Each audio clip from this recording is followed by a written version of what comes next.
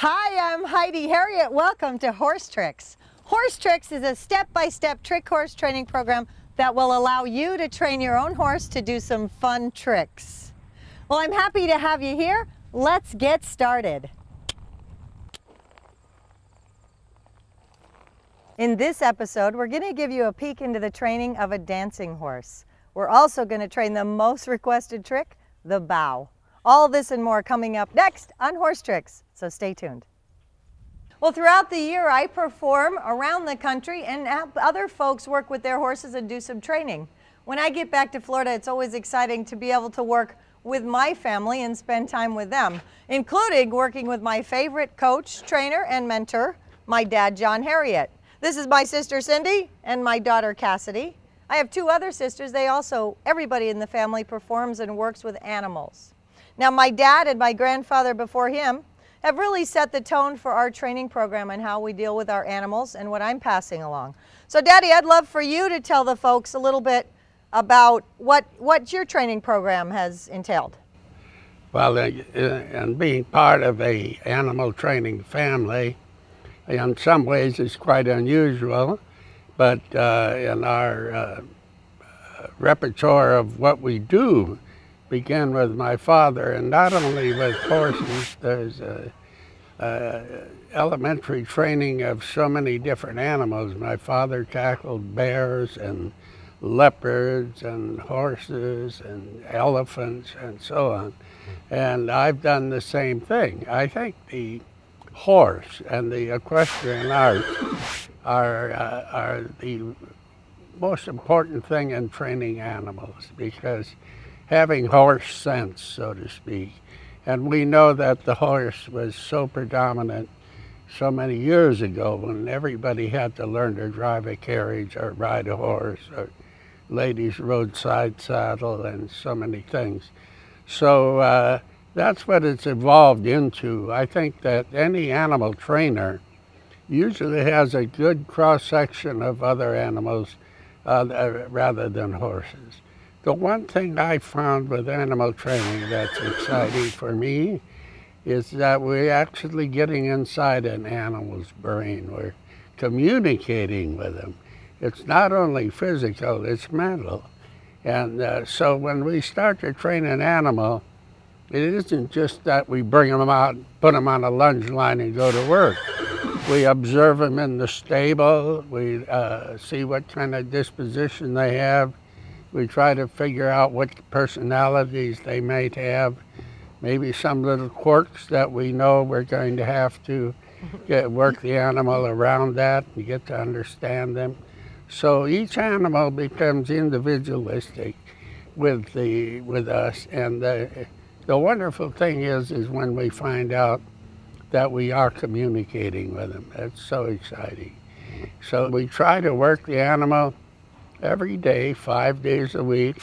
It's very similar to a teacher with children in school. We try to work 5 days a week. We try to work maybe on Saturday morning a little brushing up. We don't try to add anything to it. And on Sunday is a day of rest for the animal. We find that on Friday they become a little irritable because they're kind of getting tired of it. On Monday, they're refreshed and they're ready to go. So those are the things that are important to me. It's part of my principles of training when I talk about progress. Of course, those principles came from the foundation with my father and then what I've experienced. So it is such an important part that you don't hear a lot in some of the other folks that are out there doing training and that.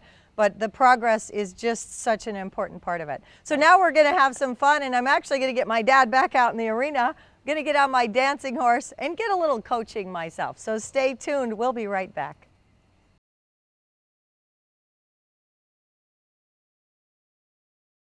Lisa from Michigan writes that when she's working with her horse, she gets along with it pretty well, but when she's trotting along, it just stops and she can't make it go.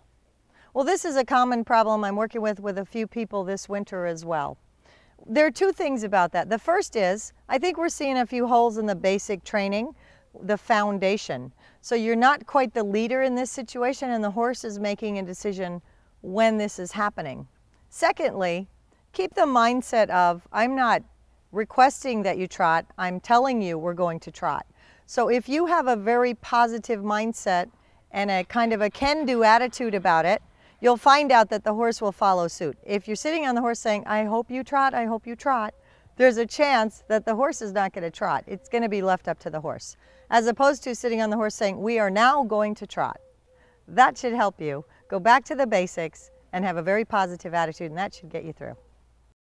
You can always email me your horse-related questions to Heidi@horsetrix.com. Okay, so we're going to do a little dancing horse tune-up here. And again, I've asked my father, John Herriott, to join me because this is a thrill for me to actually be the student and have a trainer such as my dad out here. So Daddy, I'm going to have you go ahead and tell him about high school, which I'm doing, haute école, and the difference between that and a dancing horse while I warm up Lady Dancer. Okay? Wonderful. Well, Heidi, you know that, and Heidi's trick horse or trick training, different parts of the equestrian arts, and certainly one of the important ones is the horse and rider, what we're seeing now. And it starts off very elementary, and then we can become more sophisticated and what we call high school riding or high school training. In France or Europe, they would say haute école. It means a higher level of horsemanship than general equitation. And we develop certain movements that become part of that, and that's, Heidi's in the canter now, and the canter consists of what we call the lead. The horse is now on what we would refer to as the right side lead. You see that now she's changed, and now the horse is leading with its left front forefoot. So the sophisticated thing that happens here is when she's able to make the horse change its leads while it's in the canter. And that's very beautiful, and it can be done on a count of 5, 4, 3, and the 5 is when the horse can change leads on 1, which means it's actually skipping when it does this. The flying change. So that's part of the cantering. And now we're going to show you the trick that we're actually going to train in this segment, and I'll show you how we do it mounted. And that's a beautiful bow. Nice training segment, Daddy. I love traveling around the country with my horses, performing and facilitating clinics. I get to meet a lot of great people. If you're interested in hosting a clinic and you have a facility or a location, let me know. I'd be happy to discuss it with you. There's a lot of options available. We can do trick horse training, liberty training, dancing, high school horse training, and or general horsemanship. So lots of options available. I'd love to come to you and facilitate a clinic. Well, as I said in this episode, we're going to train the most requested trick. We're going to train the bow. So I'm excited about that. I know many of you are ready for that. So I've enlisted the help of Lady Dancer to help me show you what it looks like. All right, Lady, you ready to train the bow for everybody? Okay, she says she's ready. So here we go. Lady Dancer, take a nice bow for us. Bow down. Good, that's what it looks like. Whoa. All right. And that's the bow. Now we're going to show you how to train that. Okay, so you saw a demonstration of the bow with Lady Dancer. And now I'd like to introduce this beautiful little halflinger. Her name is French Lace, and she's our candidate to learn the bow. Now, a few things about the bow. We're going to take this slowly and really break it down for you because, again, it's one of the more difficult tricks to train. And I know everybody wants to do this. So first and foremost, again, imperative. I know I sound like a broken record, but make sure that you have your horse desensitized, that you've worked him out. We worked her in the round pen here for a while to expend her energy. Cassidy was just running her around. So that was good. It also gets him paying attention to you. You also want to make sure you have a horse who's got a really good foundation because you'll see in a few minutes that they will start jumping around a lot. That'll be your guideline to whether or not your horse is actually ready for this. Okay, so we're going to talk about tools and tack as always. Now I have tools and tack and your helper. This is a trick I would encourage you to bring someone else along for safety and for assistance. So I've got my daughter Cassidy here helping out. Okay, so the tools in tack, we have our hobble is going to be very important here. Now these are actually hard to find to purchase. This is a single hobble, it's padded, it's really nice and easy on the horse. And I actually sell these because they're difficult to find. So if you're trying to do this, check my website. We've got a lunge line, about a 10-foot soft cotton lunge line. We have a little dressage whip, and we have a pair of gloves, which are optional. Now, as far as the horse, we have on the regular webbing halter like usual, and a set of reins hooked in, okay? So that's what we need to get started. Now, I'm gonna take the hobble, Cassidy. The first thing we're gonna do is go ahead and put the hobble on the horse. So what we wanna do is have our horse stand still, be able to bend right down here, and get this hobble right around the ankle, the small part, and put it right on there. It's nice and padded, so there's no problems. Now, she stood still really nice for that. She's a horse I can let go and stand still. This is perfect. Now we're going to take our lunge line. What's important here is to actually, before we even start training the trick, we're going to hook that lunge line right into the hobble on the front. We're going to hold it up, and I'm going to walk this horse in a circle right around Cassidy. I want the horse to know it has something attached to its leg. Come on. Come on, Miss French Lace. She doesn't move real fast. Come on, pretty girl. Well, that's good. She doesn't seem to mind this at all. Again, another really good sign that her foundation is pretty good and that she's desensitized and not a spooky horse. Excellent. Well, stay here for me. Oh, right there. Good. Okay, so we'll unhook that. So far, our little litmus test went well. I'm going to drop this over her back. Let it fall right down on the other side, just like this. And now I want to reach under behind the front legs and hook this to the hobble, which is on her left front leg. Okay, so now I'm going to take my little dressage whip. The horse has its halter, the lead rope. I've actually tied the reins right up by the withers because you'll see in a minute we want to be able to reach right up here without having to pull way back. The very first thing I'm going to do is just get the horse accustomed to picking up their leg. I'm going to take this, my right hand, reach way over the horse's back. You're in a position as though you were actually going to vault on the horse. You're between the front and back legs. You snug yourself right up against the horse. It's actually the safest position to be in. Now, I know I've got a helper here, but it's very important that the helper only be there to hand you tools and make sure the environment stays safe. They shouldn't get too close to you or behind you so that you can't get out of the way. Again, those principles of training, safety first. So Cassidy's she's helped me with this before. She knows how to move out of the way. I'm actually going to ask you to step forward right about there. Good.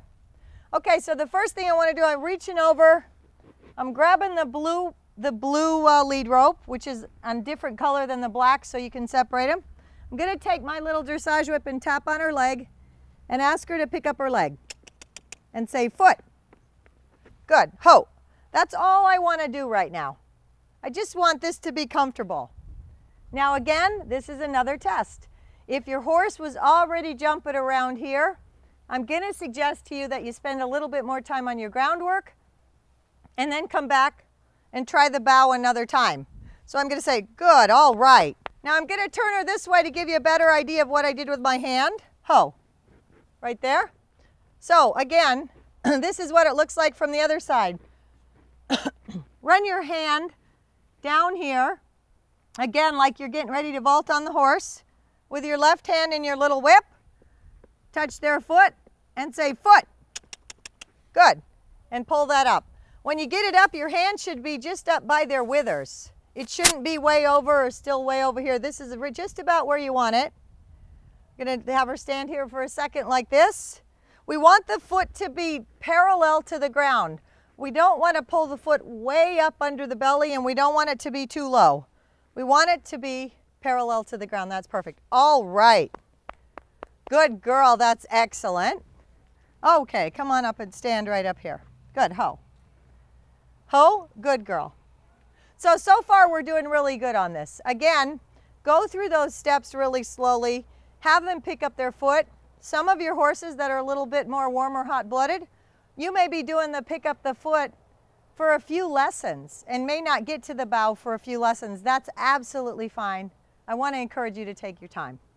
Okay, so before we actually get into the actual bow, we've been picking up the leg, a few reminders, because all this will start happening fast, and I want you to keep your head about you. Again, one of the principles of training is patience. First thing I'm going to do is have Cassidy walk around to the other side of the horse for me. Normally, we would be doing this right up against a rail. So this side of the horse, you'd want to be against a fence or a rail or something like that, the wall, because then they can't swing over. All they can do is go forward or back. You're here to stop them from coming this way. So I'm going to have Cassidy stay a little bit back towards the rear end, just to keep her this direction so I can show you exactly what we're doing. That's the first thing. The second thing is that you need to make sure you remember a few things about trick training. One is your cues, utilizing your cues. So as we go through this process, she's not going to know any of these cues yet, but we're still going to use the cues. For example, the first one I'm going to say foot, which is what we do when we want them to pick up their feet for the farrier. So that's first. Then as I pull back, I'm actually going to say to the horse, bow down. It's really important that you say these things because these are the cues, the verbal cues.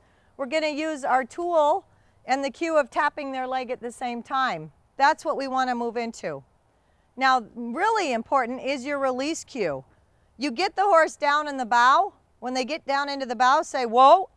Say it sternly, make them understand you need them to stay in place. If you've worked with your horse a lot on the foundation, this should be something they know.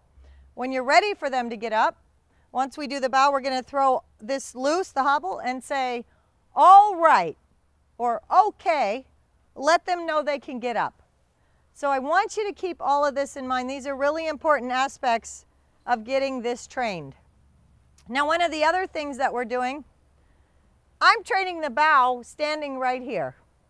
I help a lot of people train this trick, and a lot of them have gotten their horse started.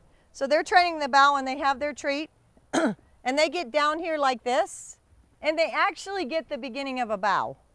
The problem is this. They're using the treat as a bag, which we don't like to do. I encourage you not to do.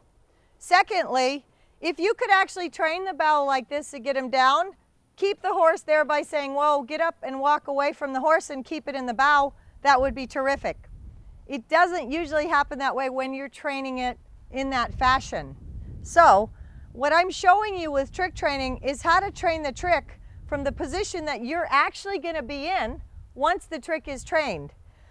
You just saw me with Lady Dancer, I stood right here and said bow down.